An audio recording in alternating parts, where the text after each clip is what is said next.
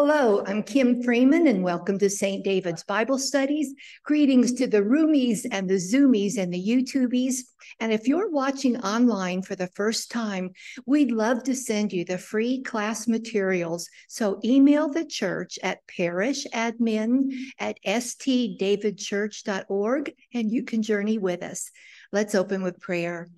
Lord, I just pray that the Holy Spirit will illumine our minds to understand this beautiful book in Scripture. In Jesus' name, amen. All right. If you flip to the back of your Bible, you'll see that the very last book is Revelation. Now, many people think of Revelation as utterly intimidating, scary, or just plain confusing. But there's no need to be frightened and every reason to be excited and full of hope because God has an amazing plan for the future, and Revelation is a fitting conclusion to the Bible. No book of the Bible has stirred greater fascination and curiosity or has stirred more controversy than Revelation. It has led some fanatics to set dates for the return of Jesus, even though Jesus himself said, no man will know that day or hour, not the angels nor the Son, but only the Father. And it has frightened off some Christians who find themselves reeling because of its judgment and wrath, while overlooking all the incredible grace and mercy and patience that God shows as well in this book. Others want to shrug their shoulders and ignore it as indecipherable nonsense. But how sad, because God promises great blessings to each one who studies the book of Revelation and heeds its message. That's the promise found in the first chapter, verse 3. Let me read it to you. Blessed is the one who reads the words of this prophecy, and blessed are those who hear it and take it to heart what is written, because the time is near.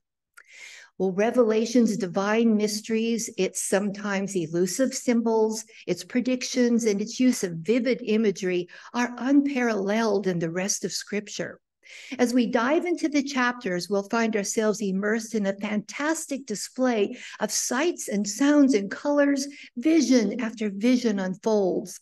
Trumpets blare, lightning flashes, thunder rumbles, lampstands glow, bizarre creatures move around, millions of glorious angels show up, joyful choirs sing out, fiery horses gallop into the scene, horrible plagues are unleashed, bowls of judgment pour out God's wrath, thrones appear, one scene follows another, moving steadily toward the ultimate finale of good versus evil.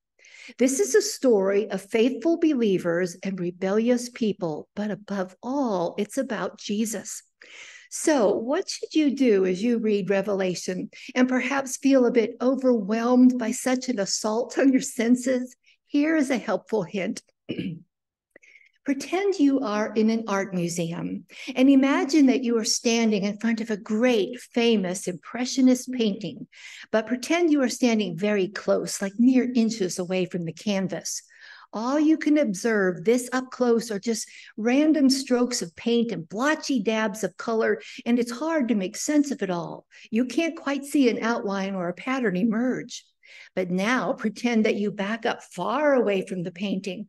Now your eye can perceive the picture. And at last, Monet's water lilies look like water lilies. That's how we should handle the book of Revelation. When we lean in too close and look at the detail of just one word or one symbol, it can be a bit perplexing. But step back and take in the big picture of the chapter, and Revelation not only becomes understandable, but it absolutely captures our imaginations, and it can even take our breath away because God is at work in the world in mighty ways. Here is the surprise that will come as you study Revelation. Even if there are moments that you'll feel confused, and you will, because I did, but read on. The surprise is that you will find yourself engaged as a participant in worship, just like the angels and the martyrs and the 24 elders and the 4 living creatures and the tribulation saints, all who show up in the story. They are worshiping. So Revelation is not all about gloom and doom. There are 3 interludes that suddenly interrupt the story, and they pause the action just so they can feature something unexpected. And guess what it is? song, and worship. These interludes bring us into the presence of Jesus, believing and adoring as well. Your study of Revelation will be well rewarded because your worship of God will most certainly deepen in urgency and joy. So, what is this book about? Revelation is about the events that lead up to the end of history, and it's about the second coming of Jesus and his establishment of his kingdom on earth. The book will close with mankind back in paradise, from which he was banished in the first book of the Bible, Genesis. At the end of Revelation, mankind will once again have access to the tree of life and even the river of life. At last, all evil is gone, and people will worship God, and our faith will become sight. The biblical story thus completes a full circle back to loving fellowship between the Creator and those he created in his image. The end of Revelation gives us an amazing glimpse of eternal life for those whose names are written in the Lamb's Book of Life. But, as Revelation will also reveal, fallen humanity and even creation itself must go through a formidable ordeal to get there. So think of the two bookends of the Bible. Genesis is the book of beginnings, and Revelation is a book of completion. All things are made new as believers are given a new name, a new song, a new Jerusalem, a new heaven, and a new earth. The Bible ends with the passing away of all that is old and the establishment of all that is new. Revelation was written for every church, every lover of God in every generation, and it is for you and me to understand and embrace just as much as it was for the early churches who received John's letter. And by the way, this is the book of Revelation singular, not the book of Revelations plural. And that's important to know because this book emphasizes one revelation alone. And the opening verse shouts the good news in just 5 words, the revelation of Jesus Christ. We are going to discover the full identity of Jesus. So how do you think we're going to accomplish this unveiling of our Savior? God sends visions mediated through his holy angels to the Apostle John, who is under a prophetic spirit. And John is told to write down and record the visions of the final days of salvation history. And then his letter will immediately transmit these revelations to the community of faithful believers. This book will give warning and hope to all believers. So how exactly is Jesus Christ unveiled in this book? I mean, we already have the 4 Gospels, so we know the story of Jesus beginning with his birth in a humble stable, a brief glimpse of his childhood, and then the record of his 3-year ministry on earth. So in those Gospels, we observe Jesus teaching and healing and delivering and loving all. He's the Messiah, deity veiled in human flesh, worshipped by some, rejected by many, crucified on a cross. The Gospels speak of Easter morning and of his resurrection, but the last view we have of him is Jesus returning to his Father, ascending to the heavens surrounded with clouds. But what happened after that? What is Jesus like right now? What is the rest of the story? We need our eyes unveiled to see him as he is now. And what you read in this book will present him in his present glory. Revelation uses a style of literature called apocalyptic. Now, in Greek, the word apocalypse means revelation, unveiling, disclosing, uncovering, a bringing to light of what was formerly hidden or kept secret. And so it is the revelation of Jesus Christ. It involves the unveiling of future events, and we get a divine perspective on history. Apocalyptic literature attempts to describe supernatural events in ordinary terms, but when those spectacular images go beyond what is known and when vocabulary fails, symbolism is used. It reminds me of how a pioneer in the 1800s would really struggle to find the vocabulary to describe to us how a modern car works or how a computer works. You see, John sees such amazing sights that sometimes only symbols will work. Well, despite the strange images and the mysterious symbols, the message of Revelation is clear. God controls all of history, Christ will return to earth, good will triumph over evil, the wicked will be judged, and the faithful will be rewarded. So let's talk about John, the apostle who was given the great honor of receiving these visions. He was one of Jesus's original band of 12 disciples. However, by now decades have passed since that day long ago when a young fisherman named John, along with his brother James, literally dropped his nets to follow Jesus. During Jesus' 3-year ministry, John was privileged to witness things that most of the other disciples did not see. John was one of the 3 disciples who were like an inner circle with Jesus. For example, Jesus singled out John, Peter, and James to accompany him to Jairus' home to witness the resurrection of Jairus' daughter. The same select 3 men were the only eyewitnesses to the dazzling transfiguration of Jesus. In the Garden of Gethsemane, Jesus just called on John, Peter, and James to keep watch and pray with him that night. So John's deep loyalty to Jesus should be admired. His love for his Lord motivated him to stay close in the darkest hour. On the day of Jesus' crucifixion, John stood at the foot of the cross. The other disciples had fled. And John was given the unique responsibility to care for Jesus' mother, Mary. On Easter morning, John and Peter were the first of the men disciples to run to the tomb. And although Peter entered the tomb before him, it was John who was the first one to comprehend what the empty tomb meant and to believe that Jesus had risen as he said he would. Much later, in his old age, after years and years of preaching and teaching in Asia Minor, John wrote his gospel. It was the last one written, and he recorded his own memories of Jesus's earthly ministry. And then he went on to write 3 epistles or letters known as 1st, 2nd, and 3rd John. So it is certainly understandable that Jesus would appear to this beloved disciple at yet a later date and entrust him with a very special message for the church. Near the end of his life, John received an extraordinary vision from Christ. And at this point, he is about 100 years old. John is the last surviving disciple. The early apostles had all been killed for their faith in Jesus. John had been sent to Patmos, a barren, rocky island, because he bravely proclaimed the gospel. He had been banished to this Roman penal colony as the Roman authorities began to cruelly persecute the church. You know, by this time, Caesar worship had become mandatory in the Roman Empire, and Christians were pressured by the government with threats of violent persecution to renounce their faith in Jesus and worship the emperor as divine. But refusing to change their conviction that Jesus is Lord and not Caesar, many Christians were martyred. And John was a victim of this oppression, which is why he's been shipped off to Patmos.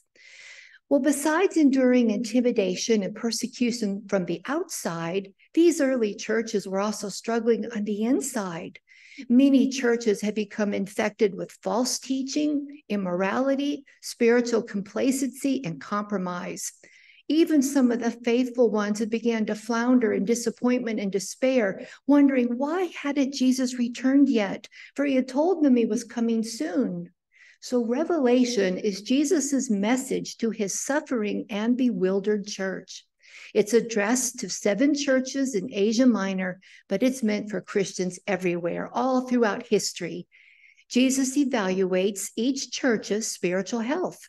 And just like a modern congregation, these churches included a mixture of mature and immature believers. Many held to the Christian teachings, but there were others that were drifting into error and heresy. Things were not as they should have been in some of the churches. There was noticeable spiritual decline. And so Christ issued, I guess you could say, as a wake-up call, challenging the members to walk in righteousness. And I think these early Christians must have struggled with remaining hopeful during those days of persecution. I bet to them it seemed that evil was triumphing, but Revelation is going to teach the opposite. Eventually, all evildoers will be punished because God is all-powerful. He will bring his children safely into eternal life. So Revelation rings with hope. What God has promised will come true. And we're learning that there are invisible supernatural battles occurring behind the events of history. Revelation demonstrates that no matter how bad things appear to be, ultimately, God will win. Do you know, besides the second coming of Christ, Revelation teaches some other things: the wrath of God against evil, the holiness and justice of God, the future rise of evil, culminating in someone called the Antichrist, the revealing of Jesus as conquering king and judge, the ultimate defeat of Satan, and the part I love best, the wedding supper of the Lamb, the final judgment, and the coming of the New Jerusalem. And we're going to learn that these things called seals and trumpets and bowls teach us that God has carefully measured out his wrath against evil. Revelation concludes with the promise of Christ's soon return, and in the closing verses, John breathes a prayer that has been echoed by Christians through the centuries. Amen. Come, Lord Jesus. So Sandra, if we could look at those two charts in the folders, now pull up the one that says the 4 views of the end times and look at the one that says historic premillennialism. It's got a number 110 at the top. Okay, hold on. Now, the first thing I want to do is reassure you, we are not here to get lost in seminary terms, in long, strange sounding things, words, and confusing definitions, because I already know that for some of you, just looking at this chart begins to cause anxiety and it can look a little intimidating, but I don't want you to feel that way. I just want to make a simple point, and this is it. These charts describe the 4 different ways that people understand the book of Revelation. If you scoot down the bottom of that page to that title, Dispensational Premillennialism, by the way, I counted that as 12 syllables long. I will not be saying that. I'm just going to say the words some people think, okay? That is going to be the perspective from which I teach. And if you were ever a fan of the Left Behind books that were years ago, that was the viewpoint those authors adopted. But it is also the viewpoint of the majority of the commentaries that I've been studying all summer long. And yet, as I will say every week, I eagerly welcome your opinions and your insights if you embrace one of the other 3 views. Yes? Oh, it's okay. I just want, sorry, you can just read them later with a cup of coffee. I know that they are rather daunting, but anyway, the point is, we are going to have help to get through the book of Revelation. And for the YouTube audience, you can print everything at home so you don't miss out with us. Okay, so put the charts away. I've already stressed my audience. Okay. Okay, so the main point is simply this. You can take them down. I want you to know that dedicated, faithful, loving people, I've lost my script, hold on a minute, can all look at the very same scripture and interpret Revelation differently. So you might wonder, why is that? Well, for centuries, people have debated various aspects, such as the timing of the rapture of the church. And by the way, we'll define all these terms, don't worry. The timing of Jesus's return, the nature of the millennial reign of Christ. And that big word, millennial, just means 1,000-year reign. Debates have raged over the identity of the beast, the number 666, and the identity of the 144,000 who are sealed. You see, some Bible scholars interpret the details literally. Other Bible scholars regard them symbolically. But the most important issue is whether a person believes that Jesus will one day return for his people and whether one has trusted him as personal savior. All the rest are just merely issues for discussion, not fundamental issues that affect a person's salvation. Because every one of these 4 viewpoints has weak points and strong points. Not one of them has all the right answers and not one of them has all the wrong answers. So we're each responsible for studying God's word, praying for the Holy Spirit's wisdom, and adopting the view that we believe is best supported by Scripture. And then for those times when Scripture is not clear, and oh, there will be those times, we can lovingly agree to disagree and just show graciousness and respect to those who look at a different position. Okay, so one last thing. Revelation is famous for its symbolism. For example, Jesus is portrayed as a lamb and a lion. Churches are portrayed as lampstands. Satan is pictured as a dragon with 7 heads and 10 horns. You see, symbols convey information, but they also arouse our emotions and our imaginations. Here's an example. John could have written an ordinary sentence that would go like this: an evil dictator will one day rule the world. But instead, he described a great beast who was given power to make war against the saints. That stirs up so much more than just the word dictator. So symbols and parables and pictures are the language of Scripture, and they point us to a greater reality. So Sandra, if you'll put up the handout then that says the triumph of the Lamb. Let's see, I'll show you whichever that is. That is our summary for this introduction. Yeah, looks like this. Okay. Just follow along with me. Welcome to the start of an amazing journey through the last book of the Bible, Revelation. What is this incredible book all about? The resurrected, glorified Jesus Christ revealed himself to his apostle John, who was imprisoned on the island of Patmos because of his faith. Jesus had a twofold purpose in this encounter with his beloved disciple. First, Jesus issued a spiritual diagnosis of 7 churches in Asia Minor. And second, he revealed events related to the end times by giving John a series of visions. How could we summarize these mysterious visions? Simply put, God has a plan and a future for the world. God will be victorious over evil. There will be a final accounting for our faith and our lives, and there is a better world in store. Oh, yes. Revelation is a book about the future and the present. It offers future hope to all believers, especially those who have suffered for their faith, by proclaiming Christ's triumph over evil and the reality of eternal life with him. It also gives present guidance as it teaches us how we should live for Jesus now. Here's a very simple outline of the whole book. The first 3 chapters are the letters to the churches. John recorded Jesus' message to 7 congregations that were active at that time, and yet his words still apply to Christians today. Jesus both commended the churches for their strengths and warned them about their flaws. Some of the congregations had become loveless, immoral, lenient, compromised, lifeless, or apathetic about their faith. Others were faithfully loving others, enduring persecution, and proclaiming the gospel amid great hardship. Jesus revealed how he felt about these qualities through encouragement and rebuke. And then all the rest of the book is just a message for the church. These chapters, much like an epic drama, are filled with scenes that portray what will happen before Jesus' second coming. There are cosmic events, strange creatures, important things that happen after seals are broken, trumpets are blown, and bowls are poured out. The scenes build in intensity as the plot heads toward a dramatic conclusion.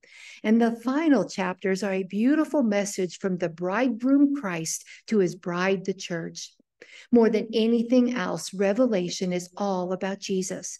We will encounter many names for him as we behold him carrying out his Father's blueprint for the end of history and the beginning of eternity.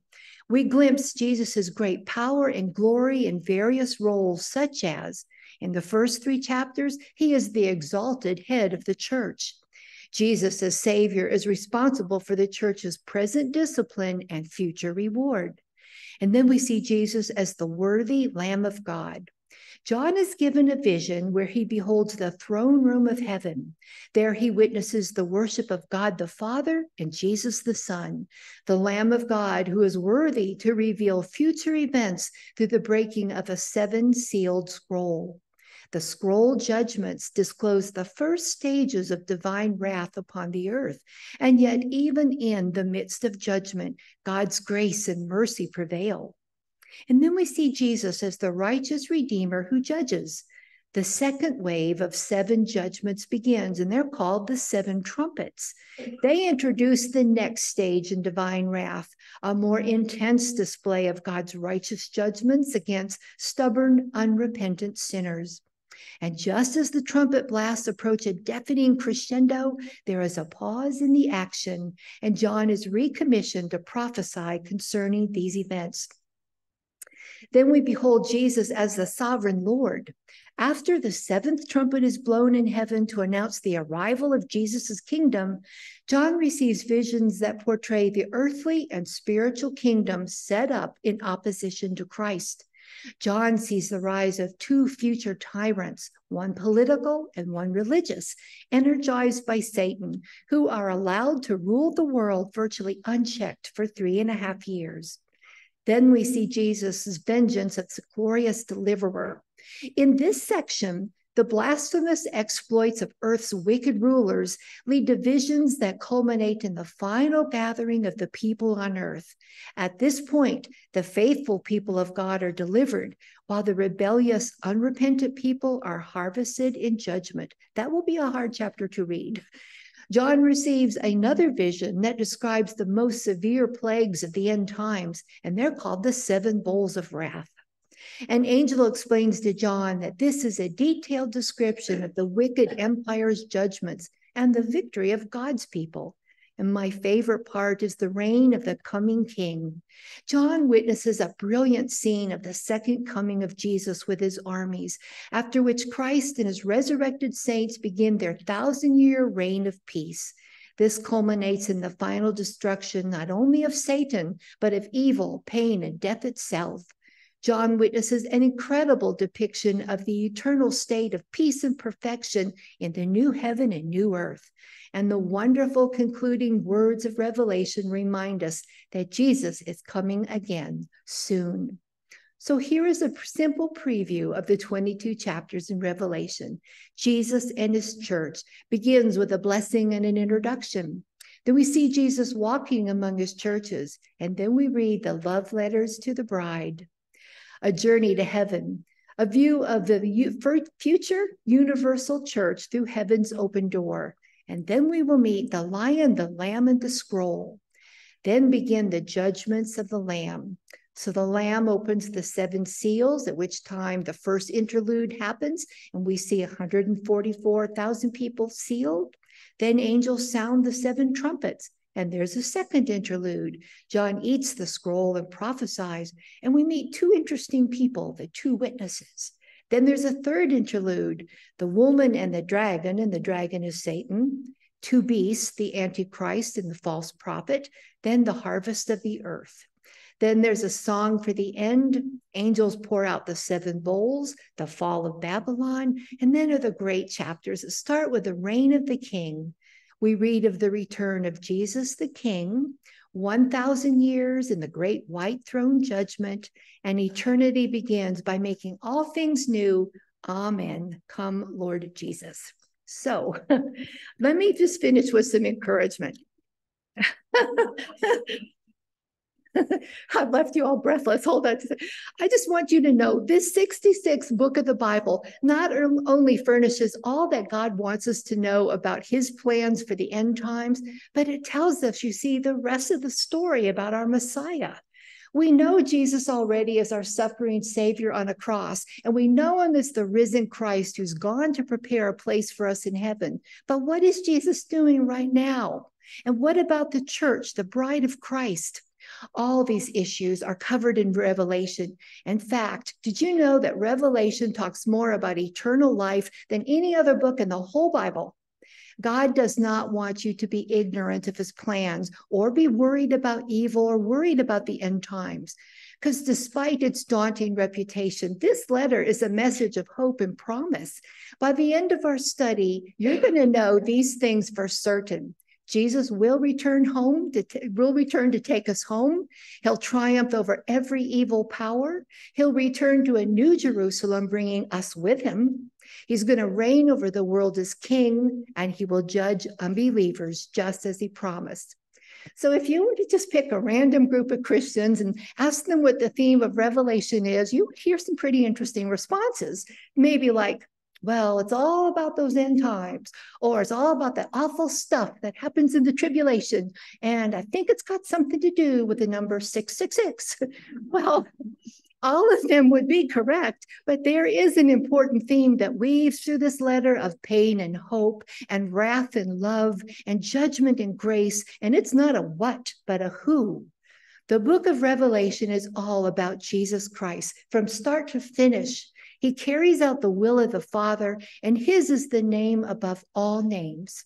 So we'll discover that the ultimate focus of this letter, it's not the rapture, it's not the tribulation, it's not Israel, it's not the church, it's not the new heaven or new earth, but it is the King of Kings and the Lord of Lords, the powerful Lion of Judah and the Lamb who was slain. In Revelation, we're privileged to catch some glimpses of what goes on in heaven when the Lamb is worshiped. And someday we too are going to join those great multitudes who shout, "Hallelujah, for the Lord God Almighty reigns." It's their song. So you might think, what are the practical aspects of studying this book? I mean, shouting hallelujah is fine for heaven, but what about the difficulties I'm walking through right now? Well, shouting hallelujah is the practical point for today. If you have God's eternal perspective on what is happening, you make right choices today, and you can walk through those trials and sorrow. Since no one knows when Jesus will appear, we're told to be ready. And it means to keep our faith strong and live as God wants us to live, because there is glory up ahead. We are not eternally bound to failing bodies in a decadent culture or pain or sorrow. If we will just open our spiritual eyes and make it our goal to know Jesus, he will surely bless our study with a profound revealing of himself. And if you read Revelation all the way to the end, I guarantee you're going to finish with a smile on your face. So let's dive bravely into this final book of the Bible. We'll approach it as wanderers and worshipers. Revelation was meant to be read, not skipped, not avoided. And my hope is that everyone who gets to the last verse will finally exclaim, "I get it. God has an amazing plan. Come, Lord Jesus." So thank you for joining us. God bless you, and see you next week.